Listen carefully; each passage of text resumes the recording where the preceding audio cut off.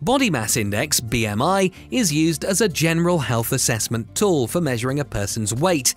However, there is a significant amount of backlash regarding how healthy someone really is based on their weight and size.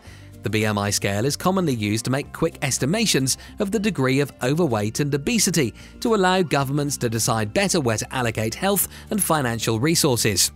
Relying only on BMI may miss other important measurements of health, such as cholesterol, blood sugar, heart rate, blood pressure, and inflammation levels, and overestimate or underestimate true health.